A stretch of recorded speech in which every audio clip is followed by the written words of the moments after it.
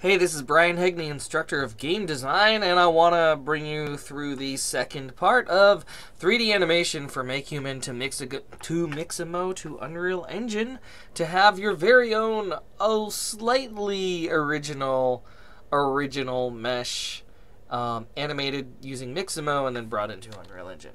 Okay, so we just downloaded a whole bunch of animations from Mixamo. And we had this original, I'd call it original, but it's, MakeHuman made it. And so thank you to MakeHuman. Now we are going to go into Unreal Engine. This is, okay. Well, let's go ahead and do this. You know what? I'm going to start this over from scratch so you can see how we go about doing that. Let me put this away. Let me put this away. You've done well. This is the Epic Games Launcher. And what we're going to do is go to the library. You know what? Let's just go ahead and launch 4.25.3. I'll update you later. So when you start a new Unreal Engine thingamajiggy, you're going to choose games, film, television, or architecture. It's all the same engine. It's just that they all have different templates for starting. You could see an old project up on the top here. We're going to choose games and we're going to click the next button. We are going to choose third person. Why third person, Brian? Well, because this is already set up with a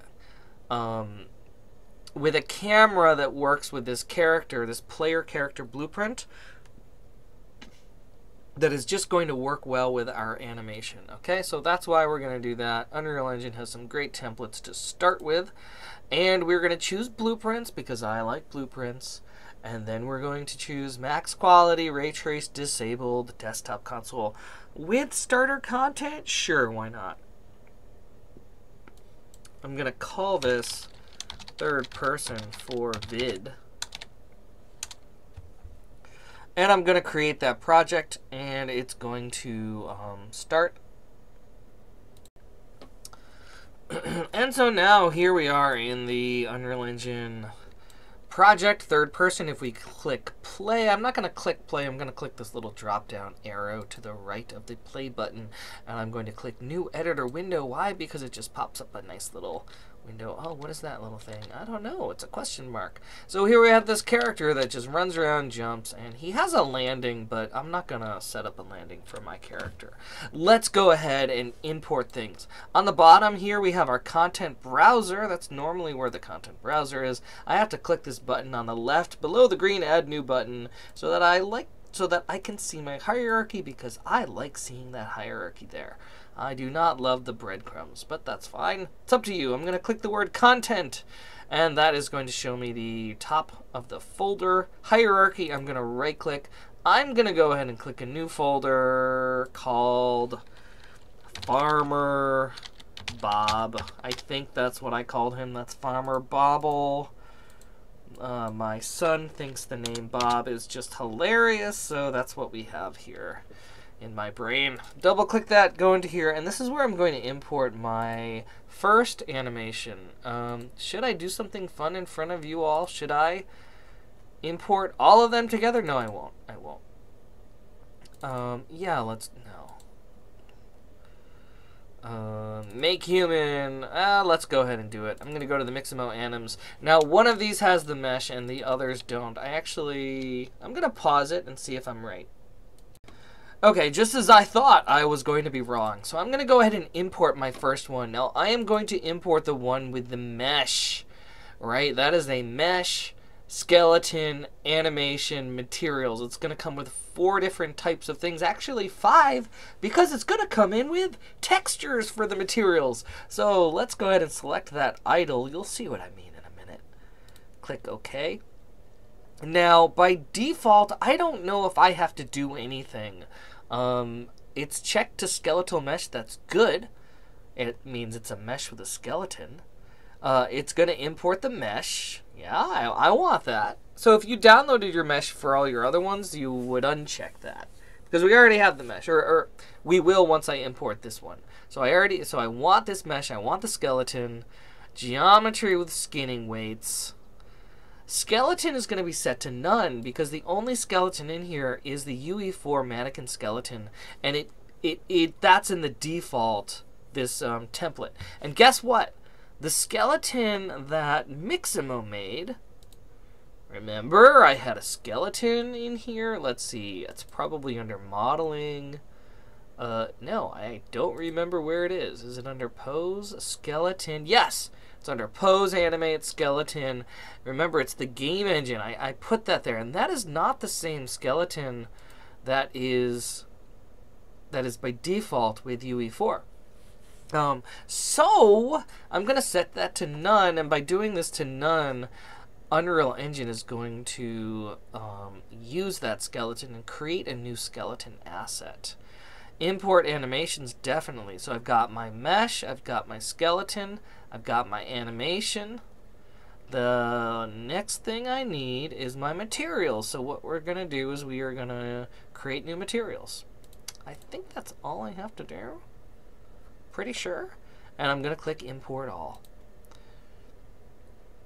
And what it's going to do is going to import everything. I'm going to pause it. What is that? So I do get an error, and it's just saying there's no smoothing group found in the FBX scene. Oh well, I'll have to deal with that.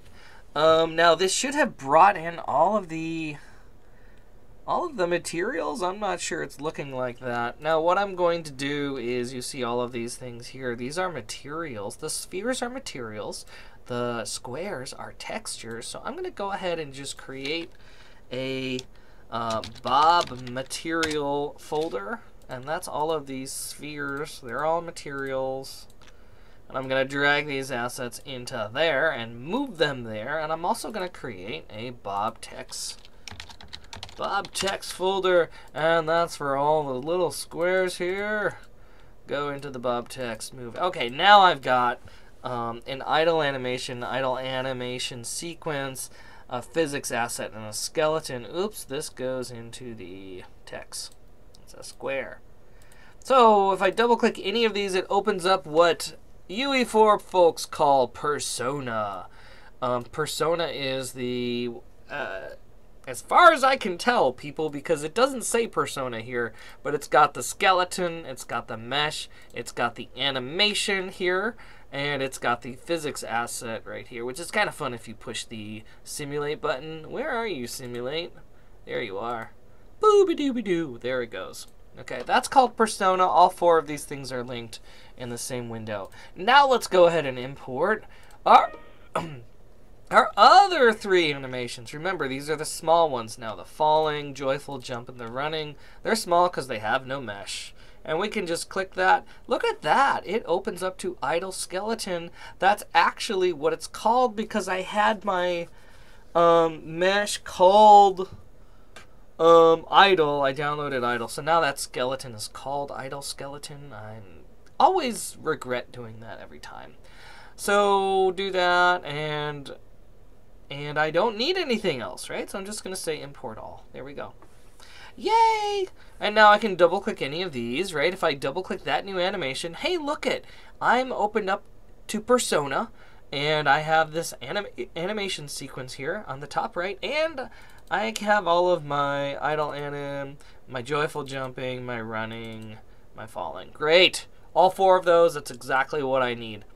Alright, next thing I'm going to do is I need to actually get this going. So what I'm going to do first is create a blend space animation. I'm going to right click in my content browser, go to animation, blend space 1D. This is how I'm going to go from idling to running. And so I'm going to click idle skeleton. It has to base this blend space on a skeleton.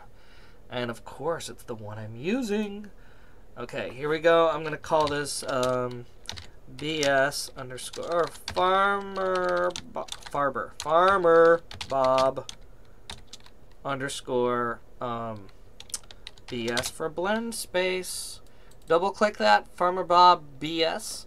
And this is going to be based on speed. And so what you see here below Farmer Bob is a, it's really just a one-dimensional graph. It goes from the left to the right. Why is it so tall then? I don't know. Would it make more sense like this? Yes, it would. But that's not how it was. I'm going to untwirl the horizontal axis. We are going to call this speed. It has a need for speed. And if it's going 0, it's 0. That's good. And what is its greatest value? Let's go ahead and put this to 375, I think. And the target weight interpolation, a lot of words, we're going to set that to 5. And that's going to interpolate our animations pretty well, as far as I know. Okay, so this 0 under speed minimum axis, set this 0 value to 0. And over on the right, our maximum axis value, set that to 375. Good. Splitting up into 4 is fine. And let's go ahead now. And so what happens is, if we're going 0 miles or centimeters per second, right, versus 375 centimeters per second, right? So one is slower, one is faster. Hey, if you have an idle animation, do you think it would be when he's going 0 centimeters per second or 375 centimeters per second? You got it. It's when it's going 0. So we're going to drag idle animation from the asset browser into here on the left. Okay. And now he's just going to be idling until we drag running all the way to the right. It snaps to these divisions. That's why the number of divisions is so important. And if we make a mistake and accidentally drag running here, we can always change that later. And this little green bar here goes from idle to running. Yay.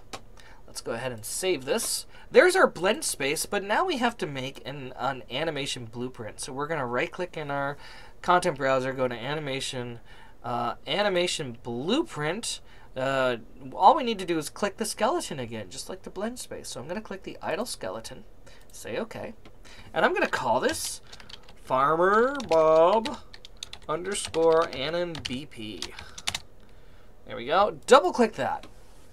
And we're going to open up the animation blueprint, which consists of 2 things, an event graph and an anim graph. The event graph is going to drive the anim graph. Let's go ahead and click on the anim graph. And what I want to do is create a state machine that drives output pose. Okay, so it has to know what state is this character in. And so I'm going to right-click in this anim graph and type in new state for add new state machine and set it up. There, it's working. It should work, but there's nothing in the state machine. So let's go into that state machine by double clicking. And what we're going to do here under entry is let go and say add state. Well, that state is going to be idle to run. Guess what's going to go on in here? We are going to double click it and we are going to drag that blend space into here, drag it into there, and now we are going to compile that. And if Farmer Bob is going 0 centimeters per second, he's standing still. If he's going 375 centimeters per second, you can compile that. He's going to be running. Okay, cool.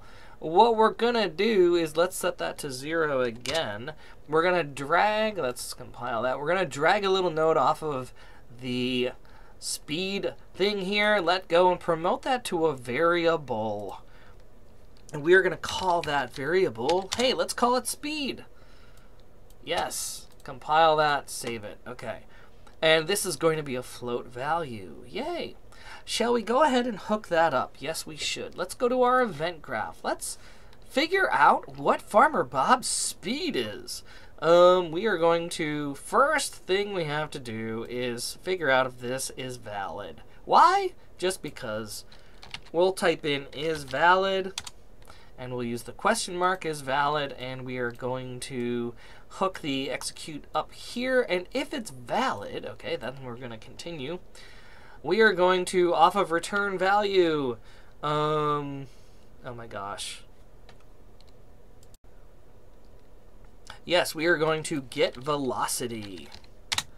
And from there, we need to find its vector length. So we're going to type in vector length.